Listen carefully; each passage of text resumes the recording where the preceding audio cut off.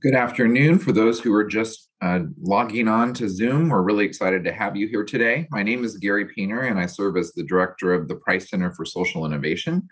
I've been a professor in the school for 26 years, and I also direct the Homelessness Policy Research Institute in Los Angeles. Our mission at the Price Center is to develop ideas and illuminate strategies to improve the quality of life for people living in low-income urban communities. And we do this through we accomplish our mission through our teaching, our research, and working with community partners. Today, we're kicking off our 10th anniversary celebration, our Social Innovation Summit series. And just to give you some background on the Price Center, we were established in 2011 when the Price Philanthropies made a transformative donation to name the school, the Price School of Public Policy. The gift also established the Soul Price Center for Social Innovation with the goal of accomplishing the mission I outlined before. As we celebrate our 10th anniversary this year, we're hosting a series of online events to focus on how social innovation can help catalyze systemic change in areas like criminal justice, education, and housing, as well as broad issues of inequality, which are the core research areas of the Price Center. On April 27th, we're going to host a culminating in-person event to mark the end of this series. And you can learn more and register for each one of these events on our website. So today's event examines how the processes and models of social innovation can be used to reverse the centuries-long history of racism and economic discrimination within the criminal legal system. What we're going to do is just briefly make sure that everyone has the same kind of level set, understanding a little bit about what the field of social innovation is and how it interacts with the criminal legal system. So Stacia, if you'd put up our slides to get started, I will do that. And then I will have the privilege of introducing Dr. Brittany Friedman, who's going to present some of her research and then moderate a panel. So what is social innovation? For many who are in our community, you're familiar with this or other definitions of social innovation, but I think it's important to highlight how social innovation is a process. It's an iterative, inclusive process that generates more effective and just solutions to solve complex social problems. This is a definition that three of the faculty who are part of the center developed over a couple of years engaging with the field, and I think it really highlights the place where we contribute to the field of social innovation. It is true in some areas that traditional policy approaches have failed to catalyze systemic change. To that end, social innovation can provide an alternative to these traditional problem-solving approaches that may have worked in many areas, but not in the ones that are most intransigent. Next slide, please. So the process of social innovation, as this graphic illustrates, is iterative in the sense that you are trying to come up with ideas to learn quickly. And you can see that as you move from initial phases to diffusion into systems, there's always, kind of a posture of learning and redesigning. I think what's important as well to highlight is this first step of co-production, which really signals who needs to be involved in the creation of these solutions.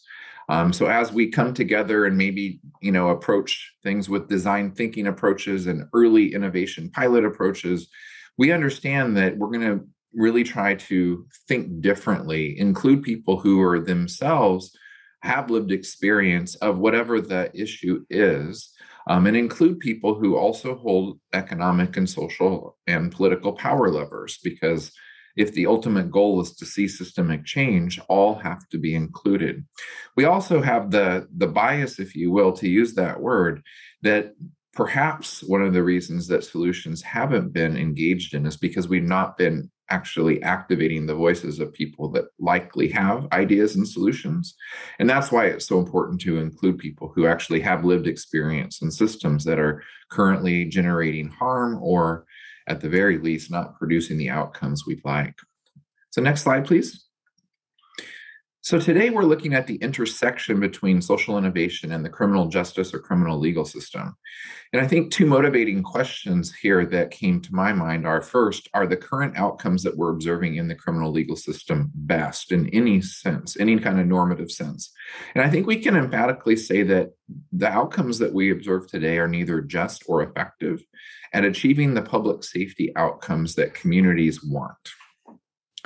Secondly, I think it's important to ask this question, should we engage in a social innovation process? So are the issues at hand persistent? Are they complex? And do they deserve the social innovation approaches that we're going to be speaking a little bit about here today? And we invite you to join us at the Price Center to spend more time learning about them. And so to that end, I think it's, again, pretty clear that, yes, social innovation approaches are warranted. And so on the next slide, I just wanted to kind of give you just a few places where, there's much work to be done, but I just listed 4 because it fit in one slide. We know that there are issues with how community members interact with the police. We know that African Americans are 3 times as likely to be stopped, for instance, as members of other race and ethnic groups, no matter what neighborhoods they may be residing in. This is a problem. We know that sentencing practices are themselves also not just or effective in many cases. We know that punishment practices are also suffer from these flaws. And then, therefore, there are multiple barriers that we've reinforced so that people who are coming out of a carceral situation from jail, from prison, as they reenter into the labor market and the housing market, they face with just really critical barriers. Now, it's worth saying that a lot of these issues that are in front of us were due to not, in some sense, an accident, if you will, but actually we pursued policies to generate challenges and disproportionate impacts and unjust impacts on populations, especially those populations who are ethnic and racial minorities. And to that end, we're really excited to have the group who are going to be leading us in a conversation, a place to learn today, and certainly focus a lot of our conversation on the last 2 boxes that are here. But I know that questions and people can comment on all the way across the spectrum of first contact to potentially probation and last contact with the criminal legal system. So with that, we can lower my slide deck, Stacia, and I'd like to introduce Brittany Friedman to you. It's my pleasure to share her with a broader audience. She is new to USC. Dr. Brittany Friedman is an assistant professor in sociology. That's our Dornsife College of Letters, Arts, and Sciences. And she is a scholar of punishment and social control. She researches race and prison order and equality mobilization against the carceral state and the criminal legal system actually as an economic market, which is something that until I met her, I was unaware of. Her full bio is available on the event page. So that's all I will say. Please join me in welcoming Dr. Friedman and afterwards our panelist here today. Thank you so much, Gary, for that introduction. It is wonderful to be here today with everyone. I'm really excited to have this conversation because we are going to deconstruct some of the many ways that the U.S. criminal legal system is truly marked by systemic harms and what we would consider to be networked consequences for communities that span all social institutions. And so to get us started and to kind of kick off this conversation with the panel, I wanted to share some of my work with collaborators that we've done in this area and as it relates to what we would consider to be the predatory dimensions of the criminal legal system. And so what do I mean when I say predation? We could argue that predation is the act of plundering and extracting from individuals and communities. And one of the main ways that predation manifests in the criminal legal system is through the imposition and recoupment of monetary sanctions. Monetary sanctions are legal financial obligations, and they include obligations such as fines or fees, restitution, interest, surcharges, and there's a whole host of other costs that are imposed for a myriad of offenses. And this can range from traffic violations and misdemeanors to all felonies, and also includes potential costs for time spent in jail and or prison. And so the figure that I have here on the slide is showing a typical bill that someone would receive at the time of conviction by the state. And so it's showing a whole host of fees that go to all of these different government funds. And that's actually an interesting finding that my colleague and I found with this work, is that many of these fees are going to state funds that have nothing to do with the original conviction. And we started really following the money flows. In particular, this is for Illinois, to see where are all of these fees going? Where is the money at? Like, how is it actually funding the system? And we found that it goes well beyond just funding the criminal legal system. And so as of 2021, based on data from only 25 states, the Fines and Fees Justice Center reports that at least $27.6 billion of fines and fees is actually owed by individuals that are ensnared by the criminal legal system across the United States. And so if we had data on the other half of the country, imagine what the total outstanding debt would be.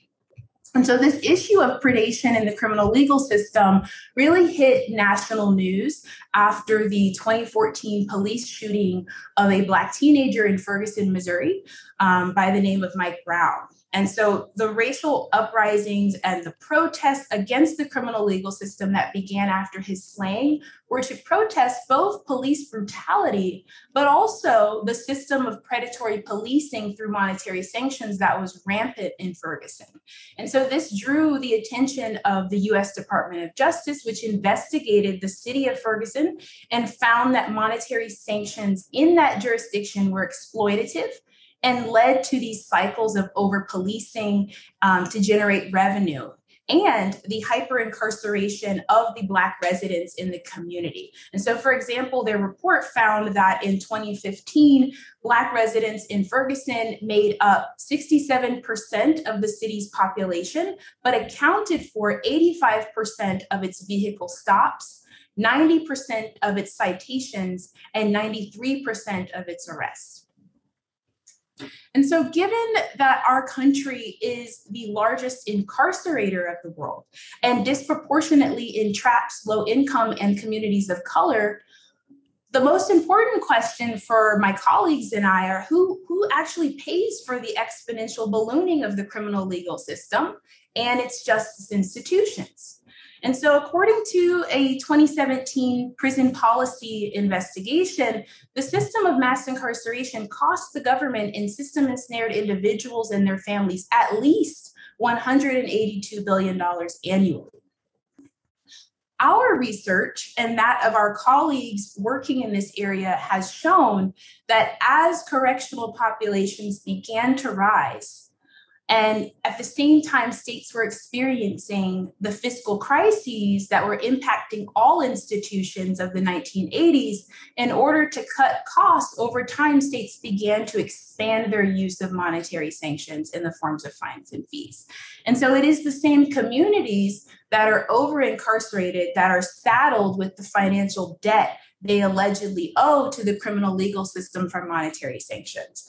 And this is because this pervasive use of these sanctions has resulted in attempts to shift the financial burden away from the state, away from departments of corrections, and explicitly lawmakers will say away from taxpayers to those that are in contact with the system. And the logic of this that we've actually seen in legislative debates are lawmakers making arguments that people should literally pay back their debt to society, not just with their physical extraction from the community, but with coin. And as I noted earlier, often these funds are not just ending up in the hands of DOC or police departments, but they're being distributed across states' general funds to fund general expenditures like the construction of roads, for example, we found in Illinois. So My team and I, we've looked at this system broadly, but we've also tried to ascertain what are the shifting logics and costs as it relates to certain types of monetary sanctions. And so for the rest of this overview, I'm going to focus on a specific type of monetary sanction that doesn't actually tend to get that much publicity, or if you will, the right word would be attention, depending upon the audience. And so the predatory shift in costs as it relates to trying to fund mass incarceration has led to the expansion of a little known sanction known as pay to stay. And so pay to stay, it refers to the practice of charging incarcerated individuals for the cost of being detained in jail and or incarcerated in prison. And what this does is it essentially creates a captive market, right? So they are physically captive within a confined institution, but also structurally they are captive in that they are being forced to pay for their own physical captivity. And so all 50 states actually have some type of pay to stay law on their books, whether it's for room and board fees, which are usually charged at a daily rate between $50 all the way up to $80 a day, or medical fees. And then the other costs that are, I would say, more commonly known, such as telephone calls or commissary. So in order to understand what makes pay to stay unique or how it is also representative of the system, my colleagues and I, we co-lead the comparative study of pay to stay. And so our study has sought to shed light on how pay to stay functions in these 3 jurisdictions, but we are also looking to add more states, which I will talk about in a moment.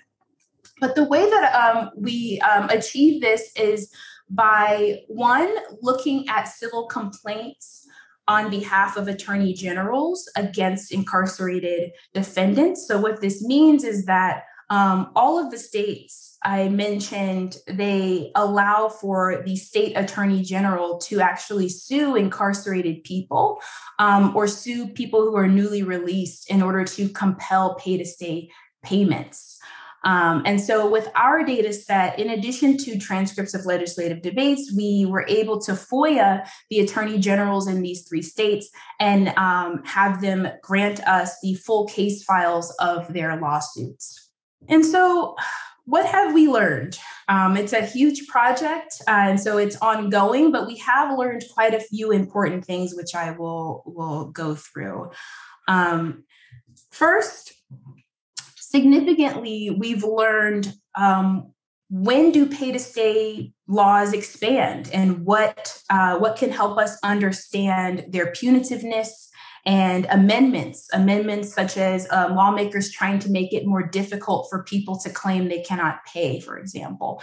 And so what we've learned, this is a work that we published a couple of years ago, we learned that historically, modern and contemporary pay to stay statutes were adopted and expanded in the United States amidst moments of fiscal crisis. And lawmakers were actually debating who should pay for what they called the correctional arm of the welfare state. And so they lumped in prisons and public hospitals and jails, and were debating whether or not the state should have to pay, and ultimately deciding that it should be the people who've caused their placement, in quotes I put, who've caused their placement in the system, they should have to pay. Second, we've also learned that lawmakers routinely justify imposing pay to stay fees by framing incarceration as a commodity, and actually using language like pay to stay or incarceration is a hotel bill, and using these euphemisms to try to create what they call an incarceration liability. And so on the slide is an example of a typical bill in the state of Illinois that someone would have received, and you can see how they've itemized it. This is also used as evidence in lawsuits against people in terms of how much they owe. We've also learned that there's a great deal of surveillance much more so than other types of monetary sanctions in order to force disclosure of assets, which was interesting to us. So on the slide, you'll actually see what is called the Offender Financial Status Report. And it's basically, it's a common practice across all states. It's a declaration form where people are required at intake to list all of their assets. And so you can see this person is listing all of their assets because there is a penalty of not being eligible for parole if you do not fill out the form, or if you are found to have omit something or are accused of lying on the form. We also found, in terms of surveillance, there is a great deal of monitoring of what they're calling inmate trust funds. There's different names in different states, but there is a great deal of monitoring. And this is an example from a lawsuit against a person who, because they had a series of small deposits in their trust fund, it actually triggered a 6-figure lawsuit against them for the full amount of their incarceration for several years. And this was common. We found that very small amounts could trigger these huge lawsuits. And the state strategy seemed to be that they would use the complaint to actually then do forensic accounting and simply see if there's any more money. It's not that they know, they are trying to investigate the person. So with finding out all of this from our initial series of analyses, we still have a lot that we don't know or we don't know clearly. And so it's left many questions unanswered.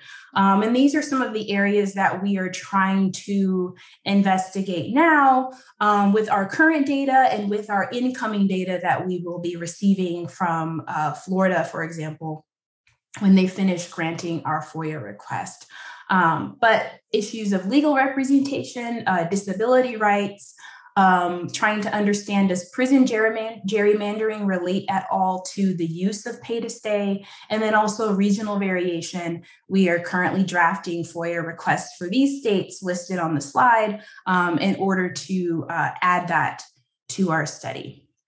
So I'm going to talk a little bit about, before I close, just a little bit about the first point on legal representation. So this is actually work in progress, but right now I'm a fellow at the American Bar Foundation for the year. And for that fellowship, I am trying to understand, how does the legal representation of incarcerated defendants correlate to lawsuit outcomes using only the Illinois data set. And that includes 91 complete case files. And so my preliminary analysis of these files suggests that incarcerated defendants are often representing themselves, or they are using the services of a jailhouse lawyer. And most often, common defenses are outright pleas for mercy. Some people using terminology as asking for mercy on the basis of being unable to pay. And so I have on the slide a couple examples of the types of responses that people write.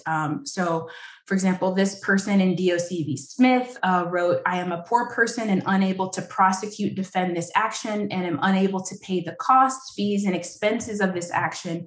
I am not currently employed due to my imprisonment. My total income for the preceding year was $100. And the next suit in DOC v. Robbins, they responded, "I pray that you don't take all my money, so I'll have money when I'm released on August 24th, 2006. I have nothing when I get out of here. I'm trying to get my life back in order." And judges routinely deny these claims as insufficient defense and then cite the Illinois Code of Civil Procedure and the state's right to recoup civil damages. So what's really tricky here when it comes to the different predatory economies in the criminal legal system is they actually join different types of law where people are not guaranteed an attorney, even though the bill that they are stuck with is coming from criminal legal contact.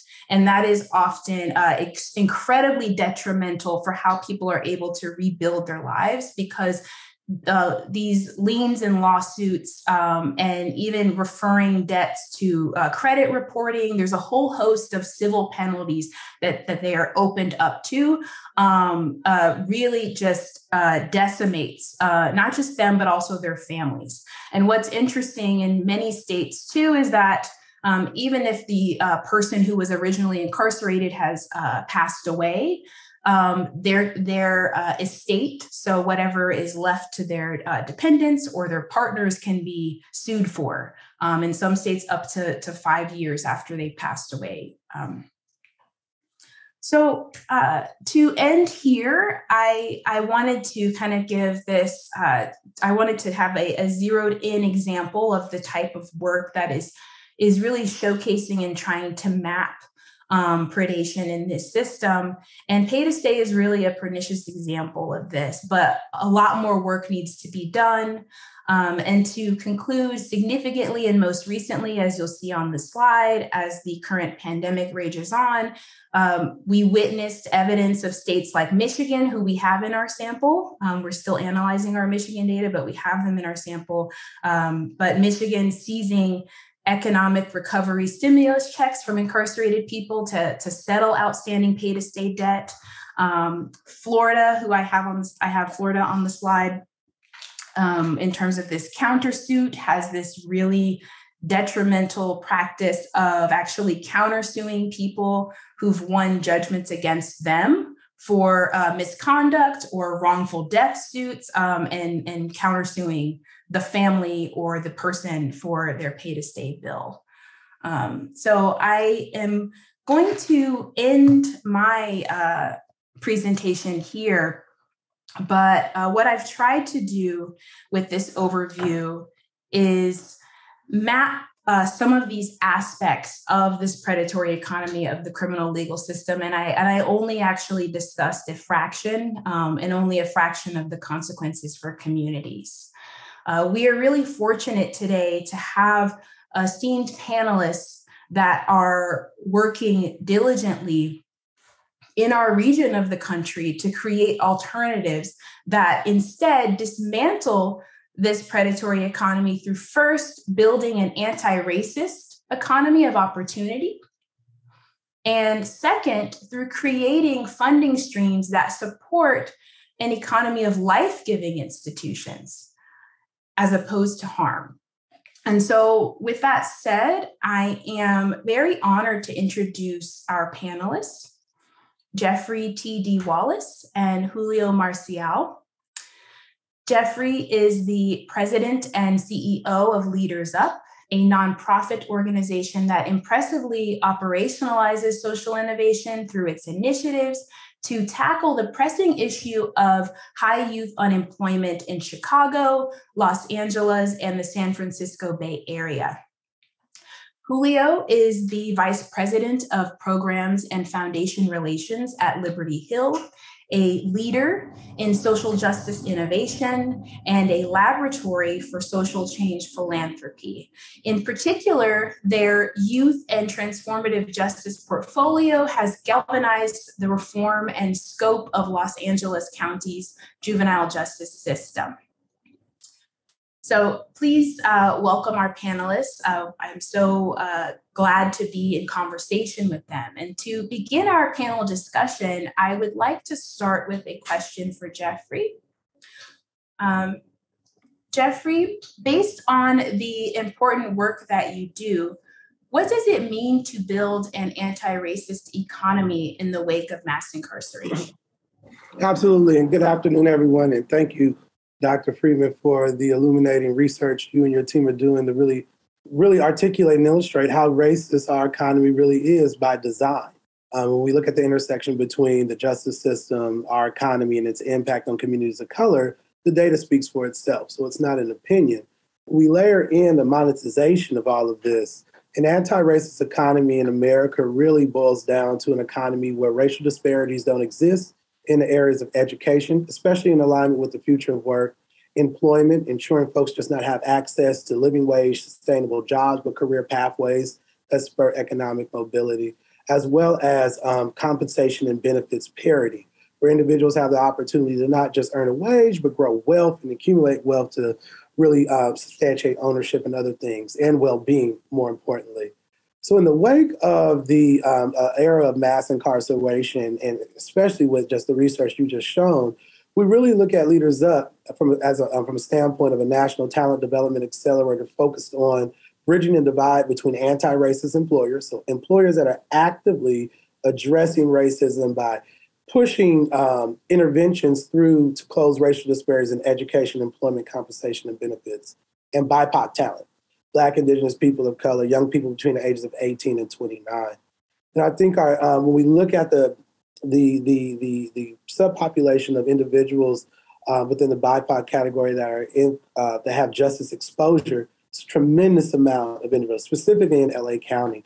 Dr. Painter mentioned that African Americans are 3 times more likely to be arrested before the age of 21 based upon zip codes, predominantly in South LA and across East LA when we think about the county of LA County. So zip codes determine the ability for someone to really access opportunities and leaders up, engages employers to generate transformative career pathways that spark mobility, education, mobility, economic mobility, and the creation of wealth. Thank you. And I was hoping too that would you be open to talking more about specific initiatives and how they are operationalizing social innovation to really target these root causes and the collateral consequences that you mentioned? Absolutely. So we're a strategic partner with the Soul Prize Center for Social Innovation. And what's so fantastic about this relationship between the academic institution and the center that's driving innovation for that has systems impact on systems change is that for an organization like Leaders Up with the mission of advancing an anti-racist economy, we have to be focused on designing innovations, but then also scaling those innovations through policy and adoption in order to really generate the systems change around education, employment, and compensation and benefits, as we discussed earlier. So working with Dr. Pater and his team has really allowed us to anchor the core capacity of the Center for Social Innovation around our insights, our theory of change. We start with insights where we really want to understand the audience needs. And then from there, we go to innovation. And that's where the co-development process really is operationalized. Specifically, we've been able to take really great advantage of the policy window that was created by the work that Julio will talk about later related to shrinking the juvenile justice system here locally and building a more structure of opportunity, but also just against the backdrop of George Floyd and the focus on George Floyd's murder and the focus on advancing racial justice and criminal justice system reform, engage employers around a conversation with USC around fair chance employment. We were able to take funding through the Workforce Accelerator Fund of California Workforce Development Board that specifically focused on generating statewide innovations and approaches that advance job placement and economic mobility to co-create solutions with employers that help them interrogate developing new practices that open up opportunities for re-entering citizens that are young people that were in LA County that are exposed to the juvenile justice system, but also building proximity between employers around establishing more empathy and understanding of the lived experience of the young people that come from the same communities that these re-entering students left. These re-entering young people left. And we were able to really understand from that process alone the ability that there's a tremendous amount of opportunity for employers to, at an enterprise level, shift their fair chance hiring practices in spite of the law or in support of the law of the land of California, to really interrogate their policies around their background checks and being able to be more intentional around selecting the insurance providers that allow them to take more chances on employees from a standpoint of honoring the restorative justice programming that they went through in leadership development to be able to enter the workforce. And last but not least, really ensure that this tremendous amount of talent that is being untapped can be shifted from, as you said, projected liabilities to society to known assets. And that's not just in the economy, but we understand that these transformative opportunities also impact not just the individual, but the households and families that they're in. So there's a multi-generational impact. So that's one example of how we've worked with social innovation and also the Price Center to really drive opportunity and innovation that advances systems change towards justice as relates to our economy. Thank you. And I think this is a good point to bring Julio into the conversation. And I am wondering, Julio, how does your work in the last 20 years in LA County in terms of transforming the juvenile justice system, how does that pair with the work that Jeffrey is doing? Well, first, thank you, Brittany, for allowing me to be part of this conversation. No easy task to follow Jeffrey. What I'm about to share with you is one of the things that often we don't talk about in LA, that LA is number one for all the wrong reasons. I started this work in 1998 as a staff member of the California Wellness Foundation, one of the largest health foundations that was supporting systems change work related to youth justice transformation. So in 1998, just to kind of give you a quick landscape of what the youth justice system looked like, we were number one, not in the nation, but we were number one in the world. So in LA, on any given day, 5,500 young people, 98% of those young people, Black, Brown, Native, Indigenous young people, were incarcerated across 23 youth prisons across the region, right? So LA is home to 10 million people. We were home to 23 youth prisons. Each year, we were arresting between 30 to 35,000 young people, mostly young people of color. And we were spending hundreds of millions of years running an unfair, unjust, broken system. Imagine us using that money and letting Jeffrey take $250 million a year and really illuminating pathways, career pathways, education pathways, restorative justice pathways of success. But unfortunately, that's not what we did.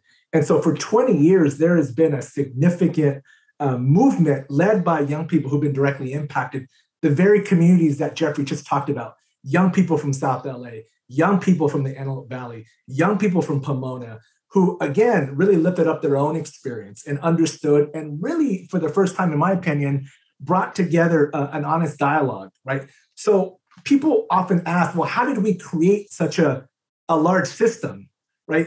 And when I respond to that, I talk about that being, it was a political decision we made, right? Because if you looked at the data, the majority of young people who were entering the criminal legal system, 80% of them, even at that time, were eligible to be diverted, meaning they were being arrested for things that white kids on the West Side get sent home for, right? So they had an open container. They were, truant from school. These were offenses that did not have a victim per se, and yet we were channeling Black, Brown, Native folks into a broken, harmful system that literally was reducing their ability to have any type of economic mobility. And so, our work at Liberty Hill for the last 5 years has really been catalyzed by philanthropy to pursue a strategy, as Jeffrey mentioned, to shrink, close, and invest. We know that as we shrink the number of arrests, close juvenile halls and youth jails, that we will free up public funds to invest in a youth development system that really builds on the strengths of young people so that they have the resources and opportunities to thrive, right? And we've done that work diligently in partnership with community and government partners to clarify what it meant to really advance a racial equity, using a racial equity lens by shifting really the conditions within the county's youth justice system that were holding problems in place, and to really provide an actionable model to improve these partnerships amongst county agencies, youth development organizations, and other groups to really provide evidence-informed services to Black, Brown, Native young people who were in need. And so we knew that to be successful, it was critical for us to really focus on changing relationships and connections and power dynamics, as well as mental models in this work. But we also knew to reach our North Star, which is to create the nation's largest youth development system, we also knew that we needed to build a capacity to support systems change internally and externally. And to follow up on the significance of political decisions, both for the work that you both do, I am wondering if you could both kind of speak to what are the barriers then that you have faced in doing this path-breaking work when it comes to really transforming the system? Well, I think, oftentimes when you think about transformation, you think about root causes. And so we had to do a lot of work in partnership with academia to really understand where did we start from and how did we get there? What were some of the political decisions that really led to this warehousing of young people in Los Angeles, and what were the underlying reasons? And again, there are many, many, many to go from. And I think what started to happen and where the change started to happen and where Liberty Hill started to really see this happening is really understanding where momentum lied. We were fortunate 5 years ago when we launched this work that there was a significant transformation of the Board of Supervisors, right? There was a change in leadership. Even now, you have 5 women that are now representing 2 million people across the LA County region. And so we had to really understand where the momentum and energy lied and where we needed to know where the arc of long-term change was going to look like. And so these not only included the trends that I just mentioned, but the momentum closely related to transforming and shrinking the system.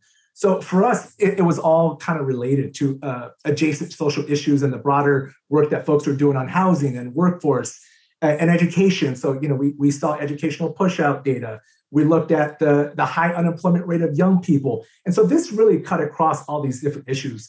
And we knew if we didn't explicitly surface and respond to these dynamics, that we would miss opportunities to accelerate progress by really amplifying and supporting trends and really dampening the ones that can impede our efforts, right? So I think once and for all, we had people power, there was governance power, there was narrative power, and there was relationship power. And that's why, I think the work that, we were brought into in 2017, which again was a multi-pronged strategy, really allowed us to align and amplify and really accelerate a lot of those conversations and learnings about why LA really needed to look within itself and understand why we had created the largest harmful youth justice system in the world and how we were going to change that narrative. So 2 things were happening simultaneously.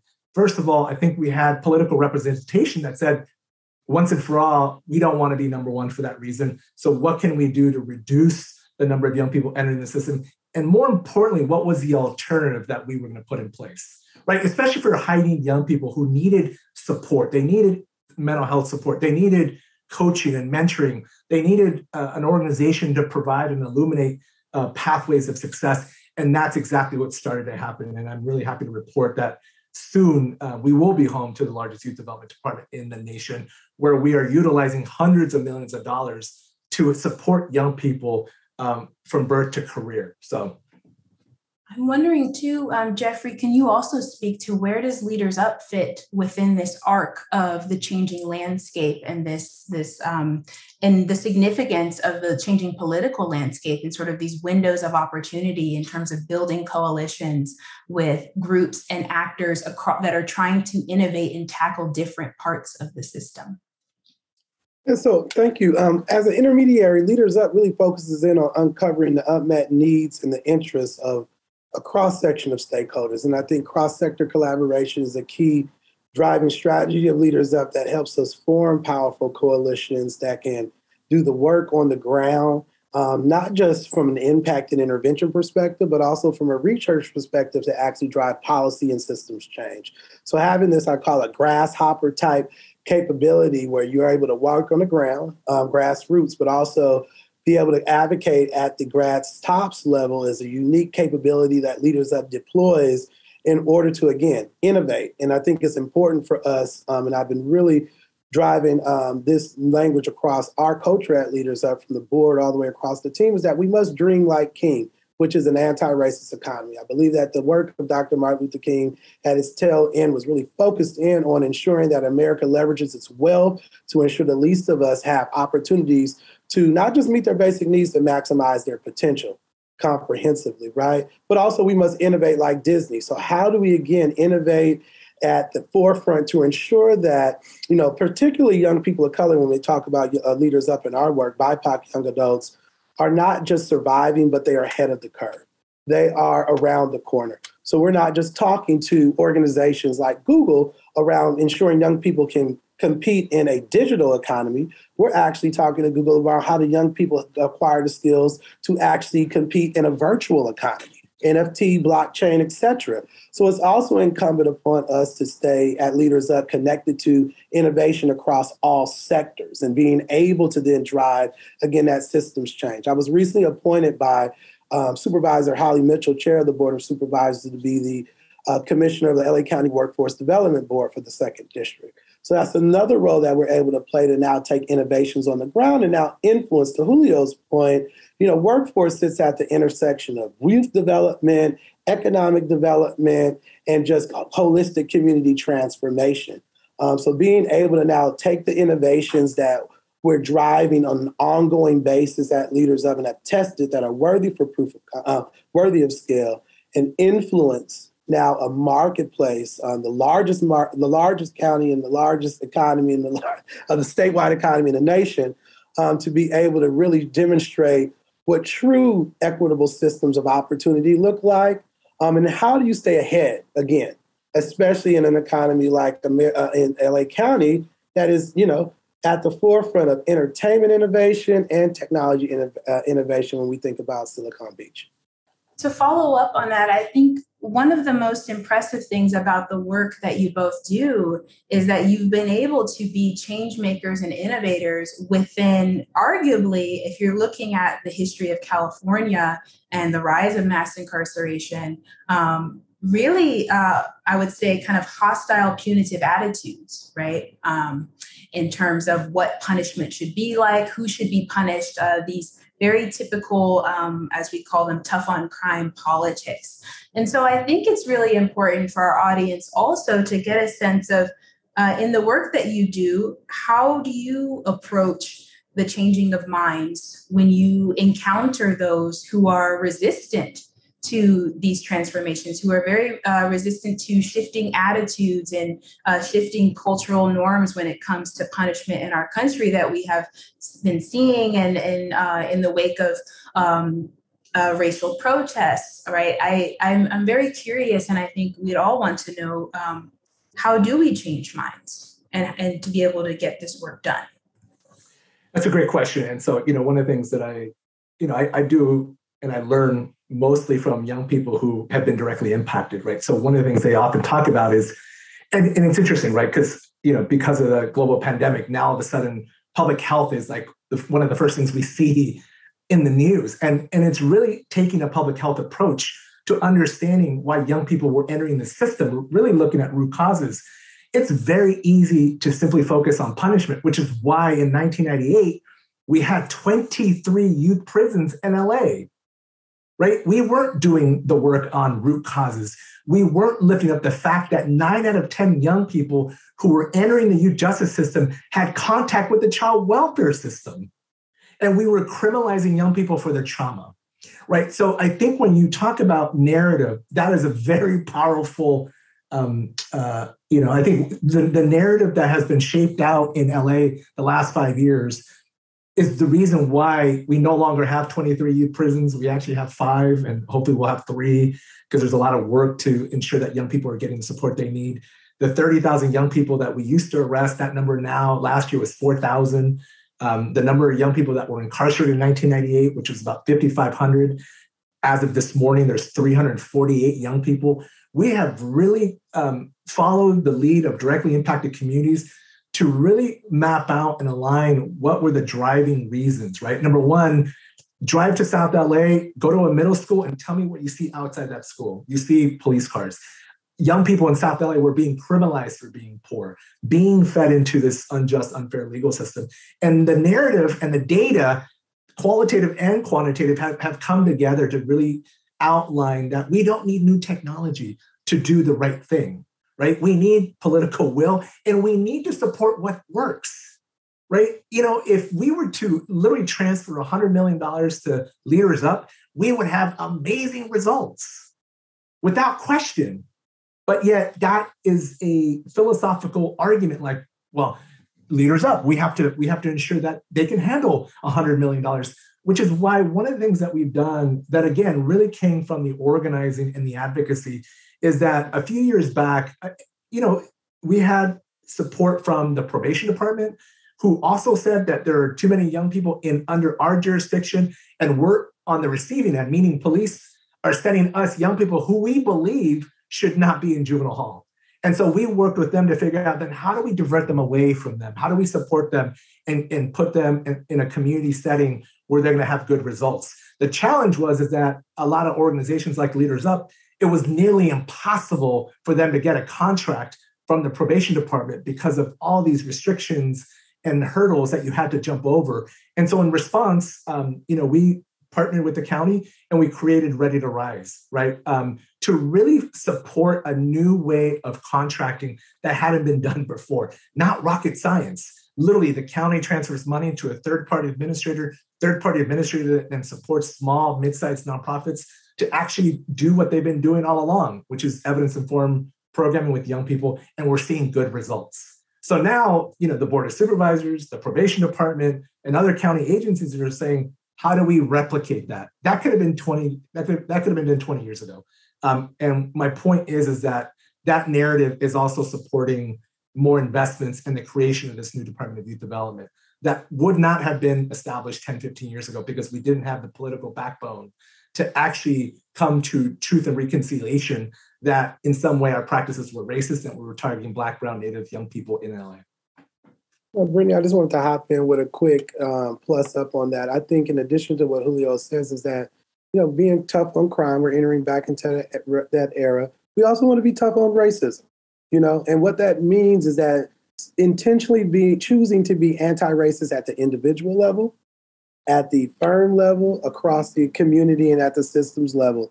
And I think, what Dr. Ibram Kendi details out in how to be an anti-racist, we need more of an intentional strategy to train and support people around how to identify, describe, and dismantle racism as it permeates across our society. This just being one area of issue. And how Leaders Up is addressing that is that we're building what we call our racial equity challenge.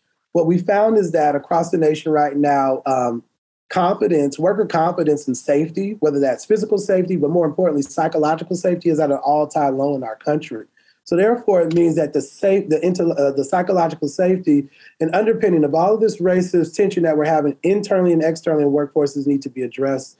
So we're really building out strategies and tools that folks can use both at the individual level and at the enterprise level, because the work that Julio is talking about is all supported by people. And ensuring that people are transformed. I think your question was around shifting the minds and attitudes and behaviors of individuals. We have to learn a new practice. This is like national therapy that I think America needs to grapple with the brutal truth and the fact that we do come from a culture of racism. And if we're going to shift, and that's a huge change management strategy when we think about culturally, it starts at the individual unit level. And that's just not for allies, that's for people of color too, that also have to recognize they might be passively racist and not actively anti-racist in this work. So I just want to lift that up as an example of what Leaders Up is doing, but also to underpin what Julio is saying is that we have to also do the work across society and at the individual level to really push past this tipping point into another side of true justice for our country. Yeah, I want to plus one on that. Thank you, Jeffrey, for that. And again, I just want to say to your point, Brittany, around the narrative. I mean, just because I think the three of us have been in this space for a long time, and I think the research speaks, to this point, it's easier and less threatening to condemn violence morally and legally so that we can punish it, rather than seeking its causes and working to prevent it. But to Jeffrey's point, to actually speak truth about how we in LA have treated Black, Brown, Native, Indigenous folks, right? It is much easier to deflect that conversation and really figure out how to put more resources on this other infrastructure that always gets pulled out. I shared something recently. It was a data point that really looked at the trend of youth arrests in LA County, and there's been a 70% decline from just 10 years ago, right? So obviously, if you see this line, and what I said is you wouldn't know it by watching the news. Because when you watch the news right now, you get 24-hour coverage of smash and grab. And again, that is not to condone it. That is not to say it's okay. But the reality is that there is a medium narrative right now that is highlighting certain crimes. But how come we're not talking about corporate crime or wage theft by corporations? How come that's not on the front page? That causes hundreds of millions of dollars for people that we care deeply about, but yet we're not going after corporate folks who again are wage theft is increasingly on the rise, but yet we focus in on the local news, which again is not showing a trend that young people are actually doing much better than they were a decade ago because of the system change work that many of our community members have been a part of, that have been driving these solutions, right? More investments in mental health, more support for educational support, more coaching for Black students in LA Unified. For the first time, LA Unified now has $35 million just support Black youth, but that had to come through an organizing campaign, right, after the murder of George Floyd. So all that to say is that narrative is a powerful tool, and that's why we have to invest in the narrative infrastructure so that people are actually hearing the good stuff like Jeffrey's work, right? Why isn't Jeffrey's work on the front page? How come we're not hearing about the amazing partnerships, all the young people who are benefiting from that work? We tend to not hear about that, and that has to change. That is so powerful because it is so true that really the media construction of reality is very powerful in this country when it comes to the narrative on crime and control. And I, as a follow-up question for you both, what I'm hearing as a theme really is the importance of speaking truth in the midst of these tough on crime narratives. And especially to your earlier points, Jeffrey, and your follow-up, Julio, I wanted to know, do you face resistance at all to explicitly naming race and racism as causes of the systems that you are dismantling? And the reason I ask this is because much work has shown that we are now in an era where it is institutions and organizations are hesitant to name race, believing that we are in a post-racial America, right? Or this belief that we're now in a colorblind society. Have you at all faced any of these attitudes in your work? And if so, how do you negotiate that, and how do you work past it? We just talk facts. Yes, we have received pushback, but when you just look at our economy through the lens of race, we're missing out on $2.4 trillion of our GDP because of racial disparities across the systemic drivers of the racial wealth gap. So let's talk about the economics of this, and that's a fact. The numbers don't lie.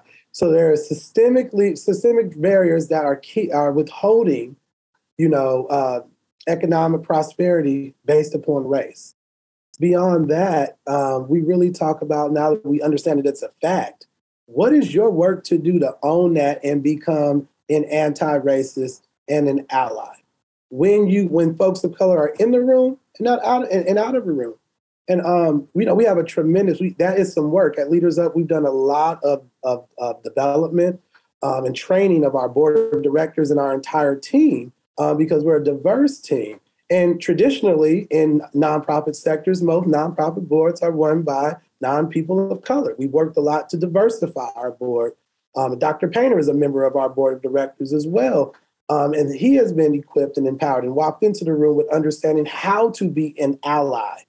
And has demonstrated that to other of his peers across the board. But it's important, again, that we challenge and speak truth to power around, the individual change that's necessary, and then the leadership moment that is necessary for folks to continue to not just advocate, but then again to be able to identify, describe, and dismantle these practices, policies, and behaviors that perpetuate racism. Yeah, I mean, I think something similar. So I interface with, obviously folks in government, and I interface obviously with philanthropy. And so I would say from philanthropy to Jeffrey's point, race is very uncomfortable in those conversations for a lot of foundations who have never even referenced it, call that out. And again, I think what happened after the murder of George Floyd is a lot of folks put out statements. Well, we held their feet to the fire. Like, what's the action from your statement? How will you center and use a race equity lens in everything that you do, especially around this youth justice and youth development work, which was interesting because, we raised, through our partnership, we supported 13 groups. These were the frontline advocacy and organizing groups that created the Youth Justice Reimagined blueprint that the LA County is now implementing to create the nation's largest youth development system. That came from community, right? That didn't come from county agency heads or staff. That came from community in partnership with them. And we were able to raise $7.5 million from 19 different foundations. But what was interesting is that 80% of our funding partners joined a collaborative where it felt safer versus funding the organizations directly, because a lot of the organizations were very unapologetic about Black leadership, being centered, talking about Black, Brown, Native young people, and they weren't going to shy away from that. So it was interesting where philanthropy landed. Of course, we have folks like the California Endowment, California Wellness, who do an amazing job of centering race, and we're comfortable. But the majority of folks joined a collective, where, to Jeffrey's point, it was their way of being an ally. And one of the things I've said to them is that, change happens when you take 2 steps past your comfort zone. We need you to go from ally to, freedom fighter. And people are like, well, what does that mean? Right. And so, going from an ally to freedom fighter is really using your platform to elevate and center those that have been directly impacted and letting them lead, right? It's actually giving up power. And so we've seen significant power being transferred to the community, not as much as I had liked, but there's still power being transferred where organizations themselves are dictating how philanthropic dollars are spent specifically for this youth justice work. On the government side, we now have a new Office of Anti-Racism and Equity and Initiative led by D'Artagnan Sforza, who's one of our community partners. And so for me, that conversation has been really interesting because I think it depends on the level of conversation and depending on what day of the week. If you're in a Measure J conversation, you're absolutely talking about, race, right? This was the ballot initiative that was launched after the murder of George Floyd, where 2.1 million people voted in the affirmative to basically use 10% of county unrestricted resources to support that alternative. That specifically says these dollars will support Black and Brown communities across LA. So, again, Brittany, I think there's movement on that, but to, Jeffrey's point, there's an opportunity and a responsibility that we have to move folks from the sideline to being an ally. But there's always resistance, Brittany. Well, we also have to ensure, Brittany, that as people of color and historically under-resourced communities, not historically marginalized, but historically under-resourced communities, that there's trauma and transformation that comes from being consistently exposed to oppression. So I think part of also this is also, again, the owning that we all have a work to do in untangling this knot of racism and oppression. And even in philanthropy, or from a business perspective, as a social entrepreneur, I had to also be clear from my perspective. There's a practice that if someone is pitching to do business with you, you ask them to do a prompt, like if they're a graphic designer, develop me something as a sample of your work. Well, we said, well, that is inequitable because someone is working for us. So we should pay them for that, even if we like it or not. But the reality is, if you're asking someone to do work, you have to pay them for it. That is a practice we had to change at Leaders Up in order to drive our commitment to equity. So I think there's work for every leader to do around this. But at the end of the day, part of that is, to Julio's point, being able to give up power in order to make room for folks that have been historically under-resourced. Because if we were resourced, to Julio's point, a lot of things would be different because we would have the power to normalize the things that help us thrive. Thank you. I think that as we're getting close to the Q&A, to follow up on both of your comments, I think I just have one final question. It's kind of just to bring us to that point. I think that the room would be really interested in knowing for yourselves, like, what brought you to this work? How did you end up to this place where you are in working for transformation? And then we can open it up for Q&A. I went to UCLA. I'm from the San Francisco Bay Area, East Bay, and at the time in Richmond, California was the murder capital of the country. And despite that, with support, I was able to go to UCLA and then be interjected into, I know I'm at a USC event, so I had to mention UCLA Bruins. I did. But nonetheless, the Westwood is very different than South LA. And the 10 freeway is what I call like the quality of life Mason-Dixon line in this LA County. Farther south and east you go below the 10 freeway, the more resources drain up. And when I was at UCLA, I was able to experience this true dichotomy. And being able to work at the Urban League, I was introduced to Starbucks to get the opportunity to launch Leaders Up with a $1 million investment. And what fuels my work, Dr. Friedman, to keep moving this forward is that when I reached Seattle, executives said to me, someone that was selected by CEO of the foundation of Starbucks, et cetera, their peer, you're the exception. You're not like the rest of the folks in your community. So what fuels me to do this work, and not just brought me to do this work, but to fuel me to do this work, is that I no longer want to be the exception. I want to be the standard. You should be able to be a young man of color or a person of color or a queer man, be able to maximize your potential no matter what zip code you were born in. So the work that we're doing here is especially around, transforming and shrinking the mass incarceration system and growing a structure of opportunity is tantamount to just bringing to life my own personal theory of change. Yes, change the odds, not beat the odds. Much like Jeffrey, this is personal for me. I grew up in Pacoima, which is in the northeast part of the San Fernando Valley, one of the most over-policed, over-incarcerated communities in LA. We have the distinction of being LA City gang reduction zone. We're also an LA County gang reduction zone. And so, what I saw growing up was more young people channeled into the youth justice system, including my older brother. And so I was fortunate to have the support of nonprofits and folks like Jeffrey, who illuminated a pathway for me. I was really good in school, but my focus, even in school, was on social justice. I started doing early research on the overrepresentation of young people in the juvenile justice system.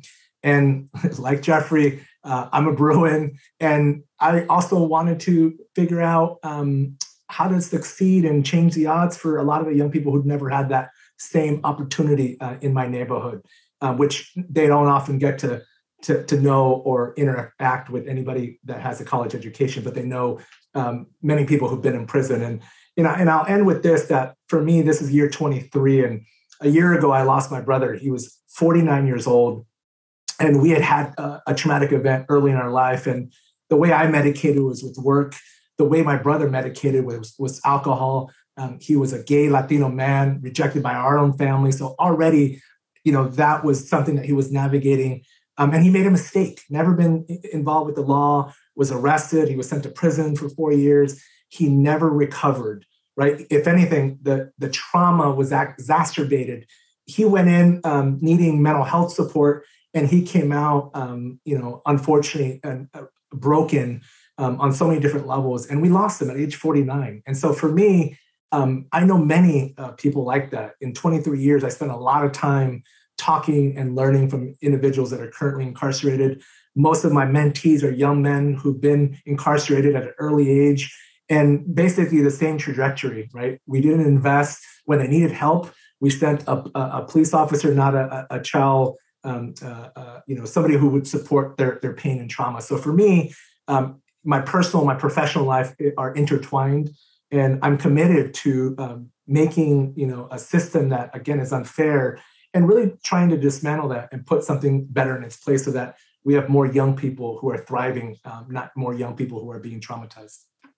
Thank you so much, Julio, and thank you so much, Jeffrey, for sharing, just really sharing the powerful impact that your organizations are doing, and also for sharing at the end here your stories in terms of how you came to do this work, this freedom fighting work, as you said, Julio, to use your words.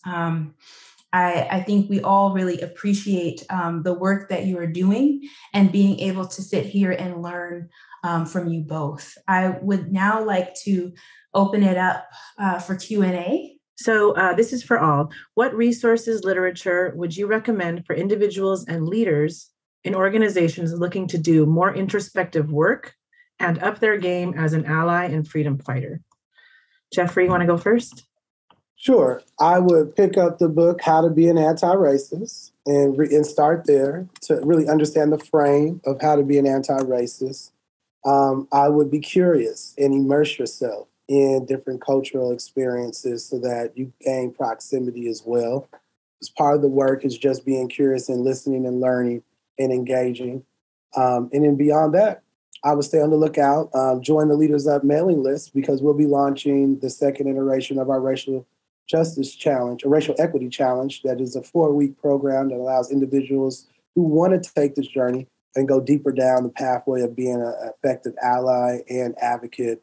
It gives you tools, resources, and actionable steps you can take in your everyday life at work to show up as an anti-racist ally at work.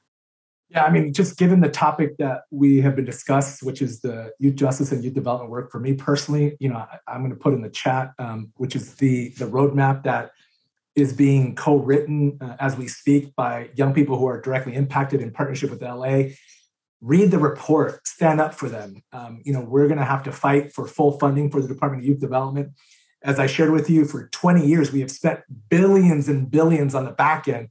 Here's an opportunity to spend billions on the front end. And so definitely read the report, sign up to support the LA Youth Uprising Coalition, which I'll put a link into. But that to me is something that you can immediately do to be an ally for this work. Thank you. Brittany, do you want to share a resource?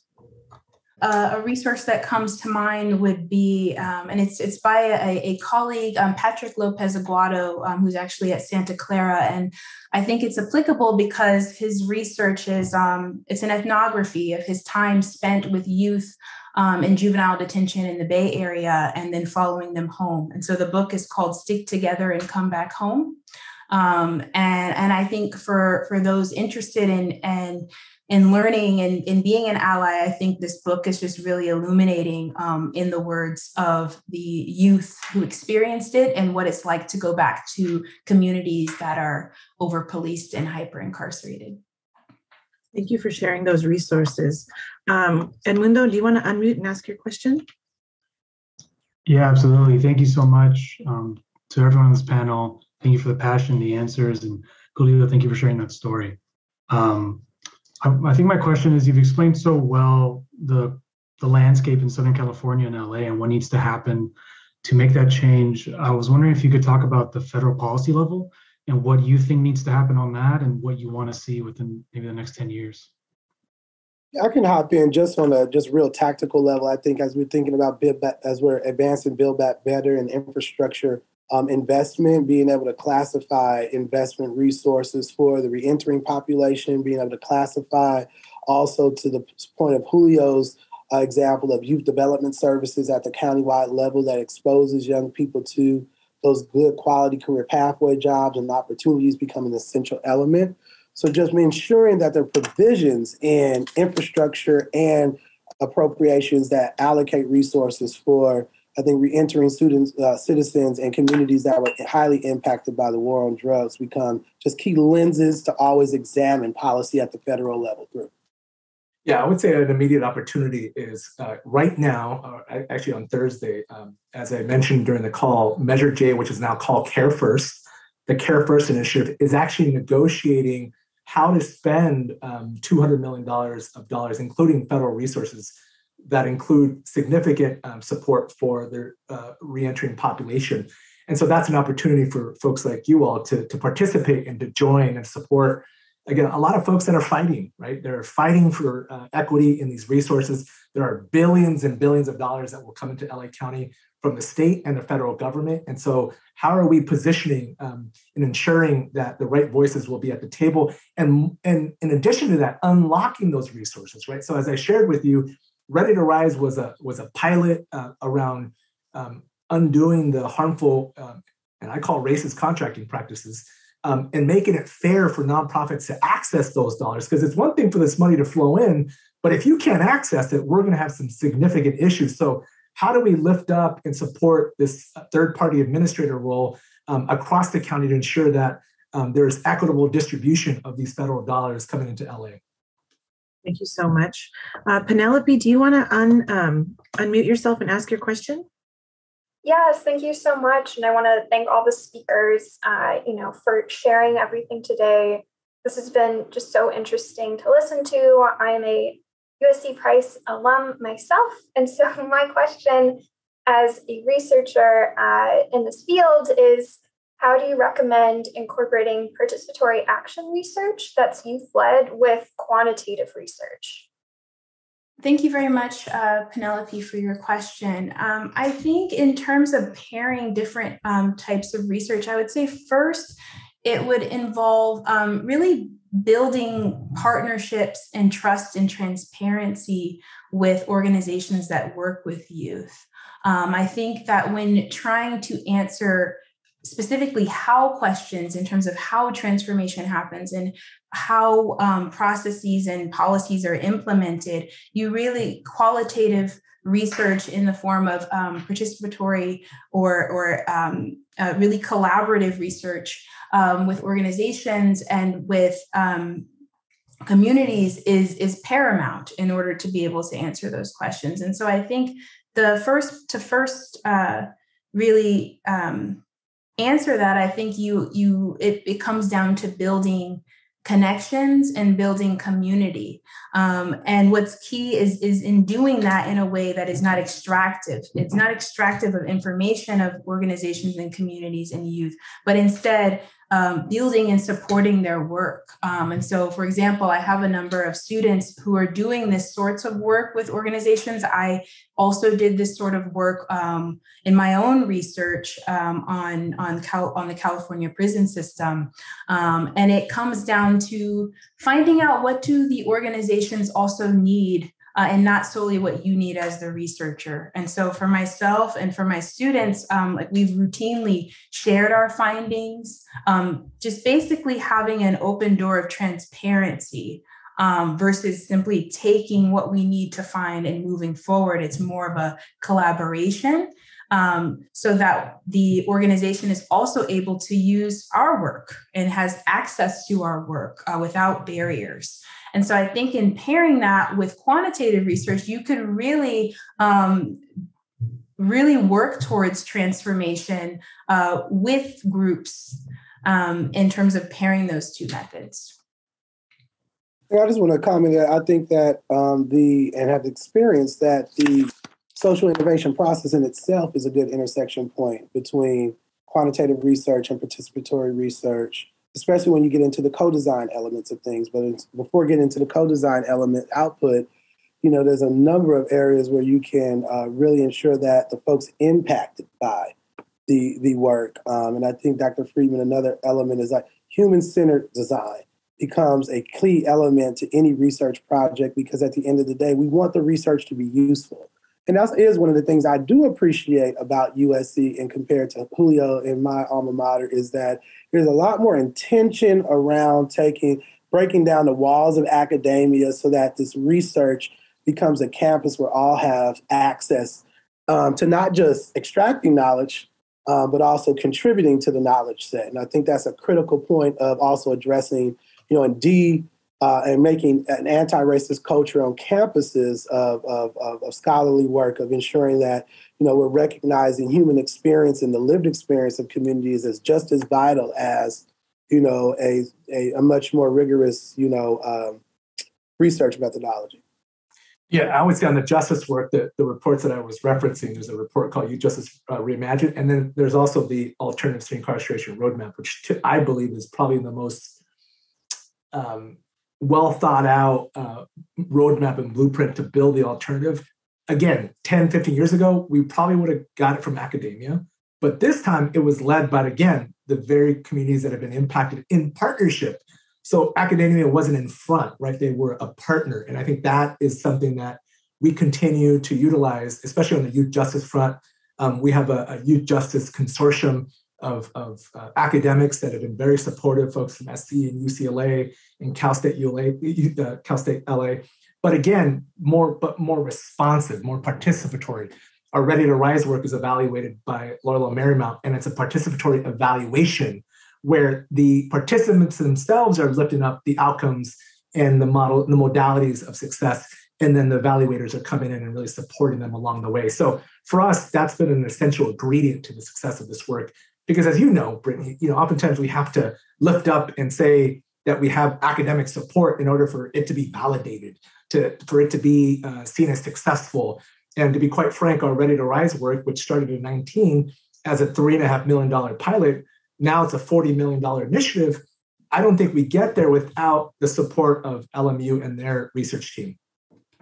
Thank you all. It looks like we have one more question, but we have time for another one if people want to add one in. Ricardo tells us that yesterday the county's Board of Supervisors approved the creation of a new Justice Care and Opportunities Department, which will consolidate justice reform efforts and data collection analysis that were previously housed in several other departments. What opportunities does that create for innovation? Well, first of all, kudos to Ricardo. I'm a board agenda nerd, so I've been working behind the scenes on this motion for some time now, and oftentimes you don't hear people monitoring the board agenda closely. So this is a motion that came from Supervisor Kuehl, and because of what happened the last 5 years, there's a lot of new divisions now, right? We have the Office of Diversion and Reentry under Health and Human Services. We have the new ATI office. We have the Anti-Racism Initiative, which is an office. We have the Division of Youth Diversion and Youth Development. We now have a Department of Youth Development. And so part of what this does, and not everybody agrees, even though the motion passed, there was a lot of pushback from the community. Number one, because the department now includes the word, or it has words that don't really focus on the health piece, which was essential, right? Because it's looking at the criminal legal system and really the need to support health and centering health as a part of that mission statement. So yes, there will be many opportunities to really think about working across these divisions so that there's no, it's like there's too many silos right now, right? The left doesn't know what the right is doing. And so we're hoping that because of the consolidation, and time will tell whether or not this will happen, that there will be more opportunities to really think outside the box, because now you've unified the different divisions with the sole purpose of creating and supporting that alternative. But to be determined, there's still a lot of work that needs to be done. And whenever you create a new department, there's a lot of bureaucracy that comes with that. So it's the devil's in the details. And so we'll see, how that plays out. I will just add, I did not know that was happening. And I think that sounds like a wonderful opportunity, as you said, Julio, to be able to actually see the full scope of issues because of the consolidation, because often there really is this lack of information sharing across silos. And oftentimes departments are working on very similar or definitely interconnected problems, but do not have the full capability to tackle them without having the integrated knowledge and the integrated team to actually think through the solutions as one. So I think that certainly does create significant opportunities for innovation. And I hope to hear more about how it goes moving forward. And I would hope, Julio, as that we're operationalizing this new effort, that we're really investing in understanding that this is a seismic change management strategy. So the points around integration goes beyond meeting, but also to what is the core strategy now that integrates all of the core capabilities of these agencies to generate outcomes, both preventative and intervention outcomes around, transforming these coordinated services to services that a system that rehabilitates and develops, rather than, to the point of this conversation, penalizes and set folks back and detaches them from the mainstream economy. I think, Commissioner Wallace, that's a perfect opportunity for you to yield your commission hat and hold a conversation about that very issue. But that's going to be essential, Jeffrey. I think that absolutely hit it right on the target. But, I think that's an opportunity for Commissioner Wallace to actually bring county folks and have a direct, open, transparent conversation about that very point. Exactly. Thank you so much. That was our last question. With that, I'll pass it back to Gary Painter to close us out. Thank you so much, Caroline, and thank you so much, Dr. Friedman, Julio, Jeffrey.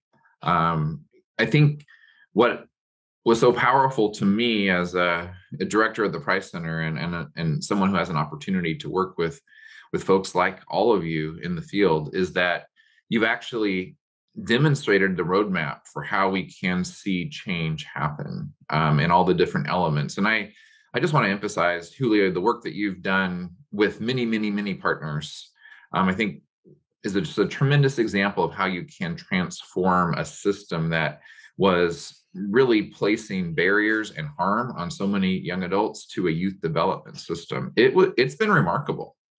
over the last decades. It's nothing short of that. And I think what's really interesting to me, for those of you who are at the beginning of the talk and thinking about the process of social innovation, is how much you emphasize the need for authentic co-production with people who were experiencing the impacts of a system that was against them, and to turn it into a system that is for them and for their development. And I think we all can reflect on where have our processes of change broken down. Was it at the beginning where 20 years ago, you would have asked Dr. Friedman and maybe myself in a different area, probably not the criminal legal system, to come to a room and give you the ideas? That's no longer the case. We know that isn't going to give us the best results. It's important as a partnership for the research that Dr. Friedman presented to us today. Like I said, it itself was something I simply didn't know. And we have to know these things in order to actually engage in social change efforts. And so we've learned a lot about how to co-produce better solutions.